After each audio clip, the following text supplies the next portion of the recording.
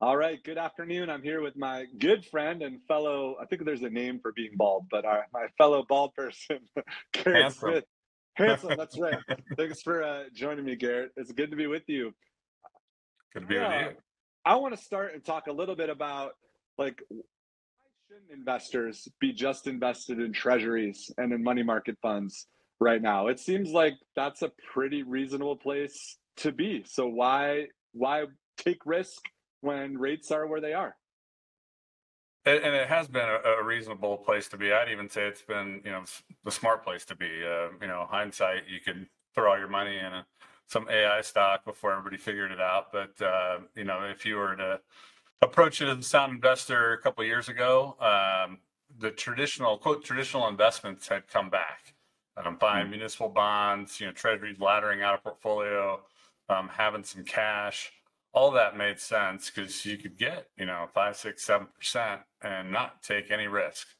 Mm, And if you think about how hard we've worked the last, 10 plus years to get a consistent 5 or 6%, you had to really work hard. You had to find some exotic, sort of solutions, things other people weren't doing, buying municipal bond funds at a deep discount and then trading it when they got tighter, or in the case of the areas I traffic in, legacy RMBS was one of those. It fit a void where you could get some yield when nothing in fixed income was providing yield. mm, And so I would say that was the right place to be over the last couple of years, into these back into the traditional investments, clip your coupon, maybe barbell it, try to lock in some kind of long term yield at these levels. But we're starting to see things change, especially as the Fed is starting to signal they're at least done hiking, and Powell saying they're getting close to the confidence they need to start cutting. There's a few things at play, but that is starting to get people to look again and go, okay, well, where do I want to be in a year from now when rates are lower? Is there anything I can do now to kind of lock in the opportunity? And there are some other opportunities, some other places you can start looking. yeah, like how you said it before, it went from these things were exotic, and then they weren't exotic because they were widely used, and everyone had a multi-sector or non-traditional bond fund.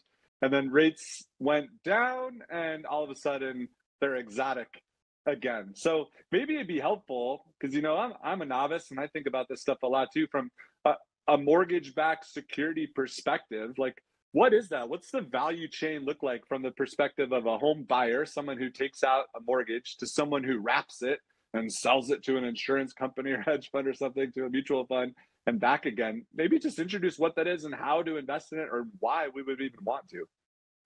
Yeah, and if those of us that are old enough to remember during the GFC, when there were a lot of home buyers who were underwater, and they called their bank that they had their mortgage with and say, hey, I lost my job, but I'm gonna start another one in 3 months. Can I work something out?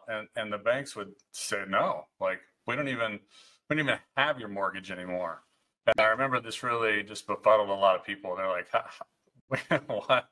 How can you not, help, it's better for all of us if I don't just default on my mortgage right now. And so there's a little bit of education going on. Basically, when a mortgage broker, let's say, or a bank helps you buy a home, you give them a down payment. They give you cash to buy the house. In return, you hand them a mortgage. Basically think of it as an IOU. Those banks, as they issue a lot of mortgages, start to run out of balance sheet. Even the big ones, they don't have enough for this market. The U.S. mortgage market is the largest asset class in the world, so there's no bank that can float that. So at some point, they need to free up their balance sheet. They'll turn around to investors looking for the money. And the way that works is there's really two channels. If you are a conforming buyer, and think about when you're buying a home and it sounded like they were trying to fit you into a box. It's because they are. They want a certain Mm, FICO score, a certain debt to income ratio, certain down payment, several indicators. If you give on one, you might be able to, you give a little more on one and be lower in another. But there's certain criteria that if they get, then it meets the GSE's requirements, and the GSEs are Freddie Mac and Fannie Mae and Ginnie Mae. And if they do that, then those agencies will basically guarantee it. The bank pays them what's called a G fee, and that's varied over the years, but it can be 0.25%, 0.5%, to then guarantee that loan. And then the bank can package up all of these guaranteed mortgages and sell them off basically like treasuries. They don't have any risk because the government has basically placed their stamp on it, that if they default, they're going to come in and make the investor whole. So that's called the agency mortgage pipeline. And it used to be, that was the vast majority of the issuance. A little bit more than half, actually, I should say. If I'm saying the vast majority, but that's the biggest outlet for the banks.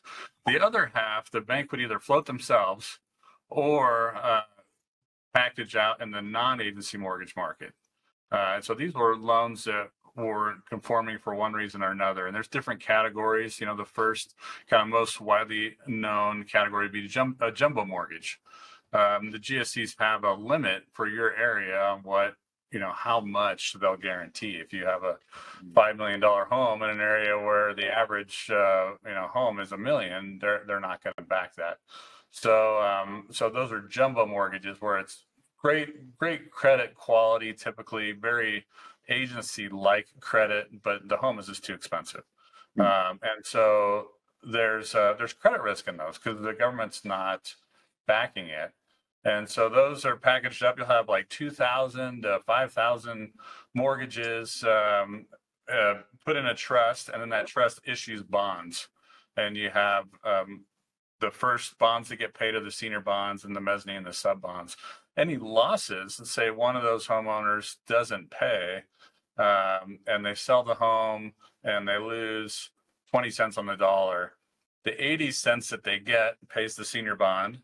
The 20 cents they lose is written off the bottom. So that subordinate piece, that last piece, is the riskiest. It'll also have the highest coupon, the most potential return. And so this is the non-agency market. Different reasons for being in the non-agency market could be, like we mentioned, home is too expensive.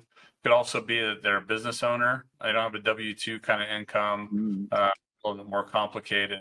It could be, a marginal borrower that didn't make the criteria.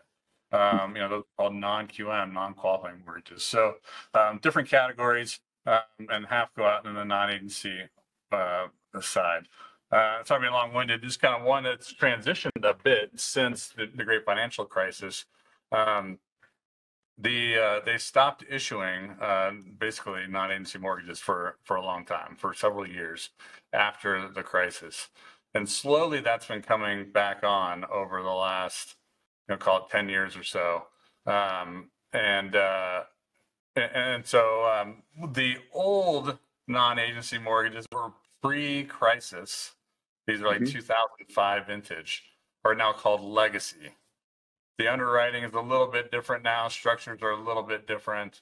So we have a new category, I should say new category, a different category today. We have a legacy, and then you have new non-agency mortgages.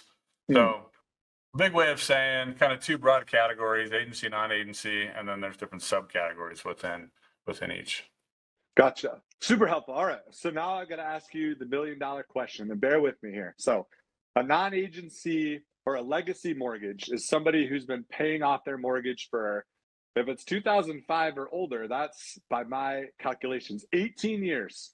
So let's assume these were poor borrowers at the time, low credit scores, liar loans, whatever the stuff was when I was still in college. Okay. So let's assume they paid these for 18 years now.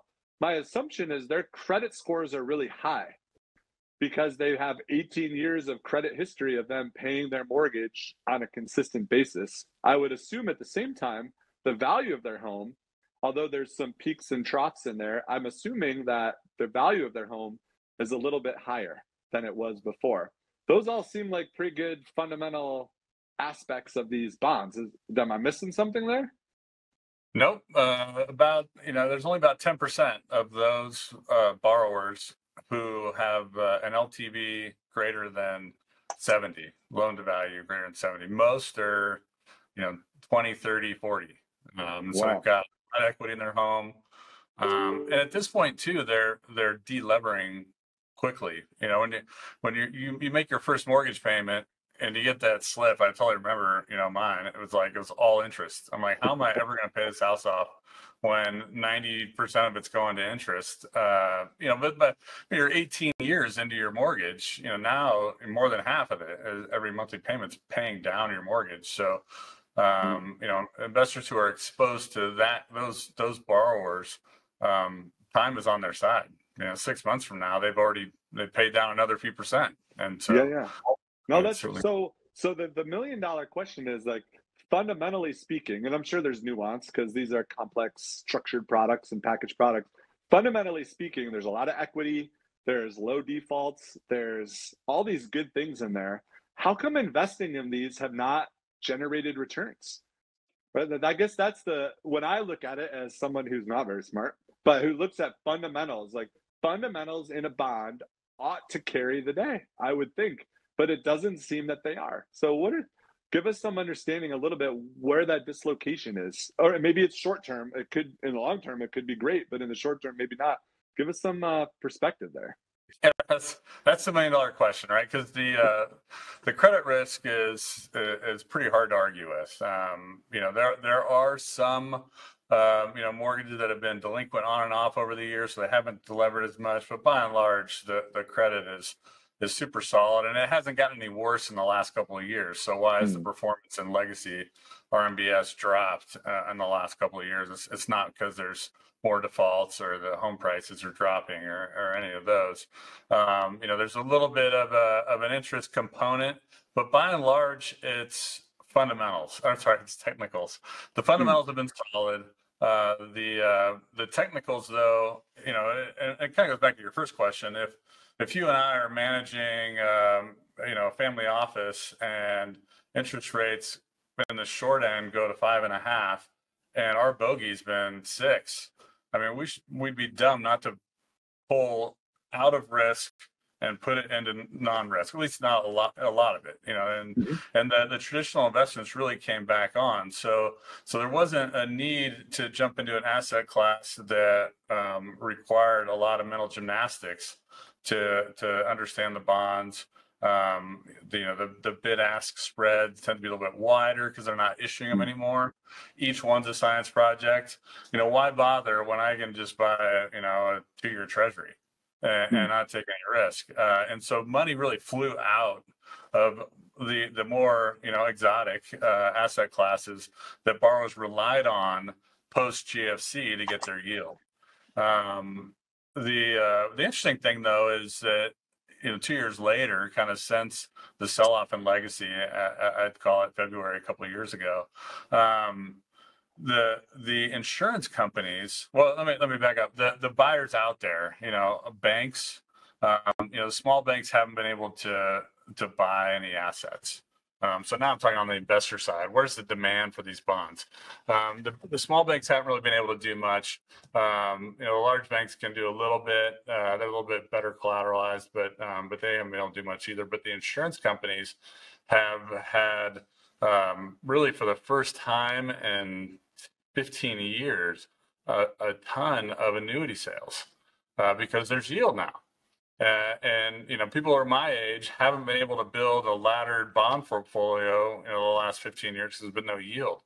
We haven't been able to buy any annuities, and so now they are. And so the insurance companies are trying to buy up credit spreads and duration wherever they can get it. And in the asset-backed and mortgage world, those are first bought in the easy asset classes that are currently issuing. So what we would call, RMBS 2.0 or the non-QM that I mentioned, the new non-agency buckets, because there's a lot being issued. It's coming to market. The market's pretty defined. They don't have to do a lot of work. Those spreads have come in, at least, in the upper part of the capital structures have been cut in half. One particular one I was looking at earlier, it's gone from 230 to 260 to 130 in just a few months. These now I've heard, and it's kind of a fun side story from our ABS conference that I just got back from, agency mortgage, CMO mortgages. Those were, if you remember, these really complicated, tranched out bonds, that were popular in 2005, 6, and 7, where they could give you constant prepayments, and then you'd have others that were absorbed all those. The insurance companies now are taking a look at that, and most of the people who are making the decisions weren't around in 2005, so the investment banks are having to teach them. Here's how you analyze an agency pack, and so forth. They're also starting to look at the legacy space as well, because the credit's pretty solid, and it's got 2 to 3, maybe more times the credit spread there for them to capture. And so if this kind of continues, and I don't see any reason why it wouldn't, I think you're going to see spreads tighten across all the assets, including places like legacy, and as rates go lower, as we mentioned earlier, if the Fed does continue that rhetoric and inflation continues to trend lower, then people are going to be looking for their exotic solutions again. Round and round. Well, let's end on this question. So, nature doesn't like straight lines or round numbers, but investment markets seem to like them. We're getting pretty close to the 10-year at 4%. The statistical makers, the odds makers out there say the Fed's going to cut in June. Like, we're getting to that below 4%. Is that a sort of trigger, you think, from back to this exotic world to try to make up for lost yield? Or what are your kind of prognostications about when? I don't want you to forecast something that's impossible to forecast, but I guess I'll just send it there. Is that 4% number a bogey that the markets seem to be looking at? I think it is. The 2023, my partner Brian and I were just looking, it feels like the 10-year spent most of that time above or around 4. Really spent most of the year much lower. And it's only been above 4 really the last third or last quarter of last year. And then we dipped down and kind of head faked, came higher.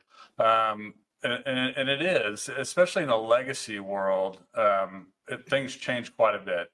The way that the bonds are structured, the homeowners make their monthly mortgage payment, and that's comprised of principal and interest. The interest gets paid out to all the bondholders. The homeowners are paying predominantly a fixed interest rate, so you have pretty much the same amount of interest. It floats a little bit, but essentially the same interest each month to distribute. The bonds are floaters, so they adjust with with really the Fed funds rate on the short end. And so as the Fed raises or lowers rates, the coupon on these bonds goes up and down. When rates were lower, we really kind of looked at it like there wasn't a lot of credit risk. But as rates get up 4-5%, now the coupon on the bonds is higher, potentially higher than the interest that's coming in. It's available to pay, and so then the bonds kind of get capped.